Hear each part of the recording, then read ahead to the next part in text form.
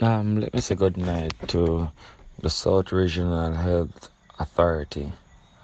Um, a lot of person may know my number, but I am DJ Chris.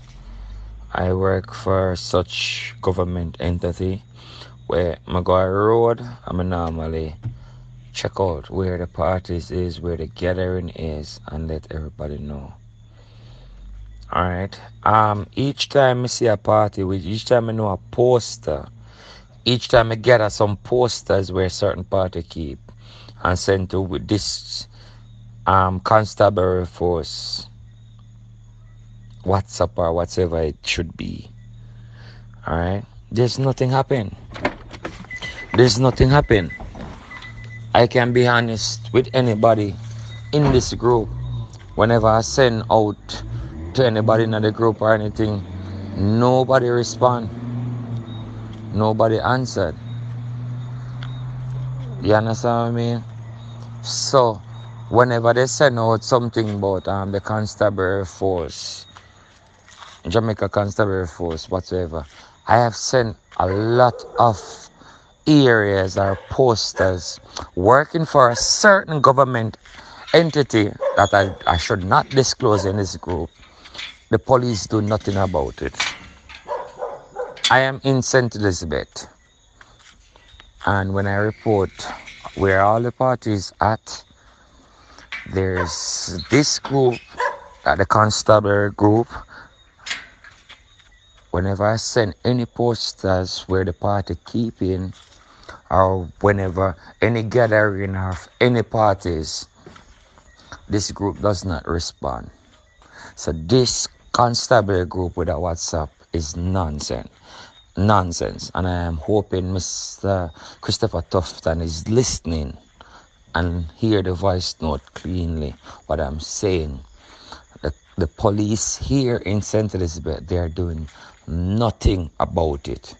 There's a lot of party keep from Monday to Sunday here in St. Elizabeth, and the police drive past and become a blind eye because of them friend keep a party. And that is why St. Elizabeth is so much full of COVID, because police not tap no party in a St. Elizabeth.